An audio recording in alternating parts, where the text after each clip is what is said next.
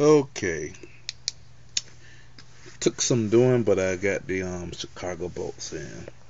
So what I suggest you do if you try to replicate this is first gluing the sides here first, and then attaching the Chicago bolts before you glue the other part of the dust boot on, where you can actually get behind it. But this is what it looks like now,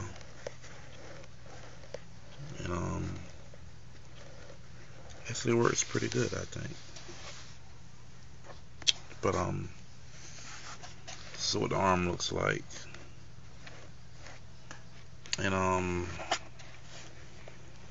I did not put the pieces that go back here, just a little detail. I will at a later date go back and put it in, but for time wise I was trying to hurry up. I'm just gonna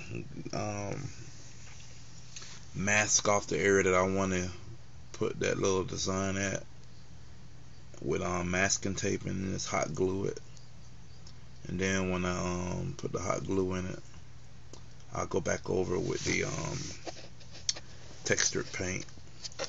That'll create the little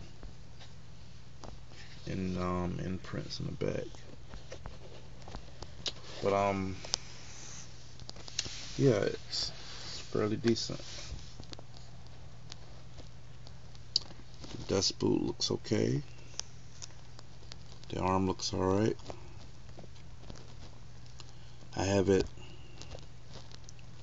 misshapen like this intentionally because I wanted it to look like it was dented and damaged, because in the game you get this from dead prospectors after fighting with death claws, so I want it to look beat up. And as you can see, looking at it, it looks like it's been all dented and misshapen, and that's sometimes what you want. That will help you with your weathering. If you do it like that, it gives it a look like it's been damaged. So I think so far it looks fairly decent. But that's pretty much it for now. So I got the dust boot in. If you want to know how to make the dust boot, I'll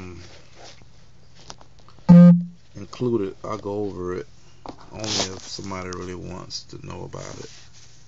There's no sense of wasting time doing a video on something nobody wants to know anything about. But that's it for now. Thanks for watching, and I hope you enjoyed it.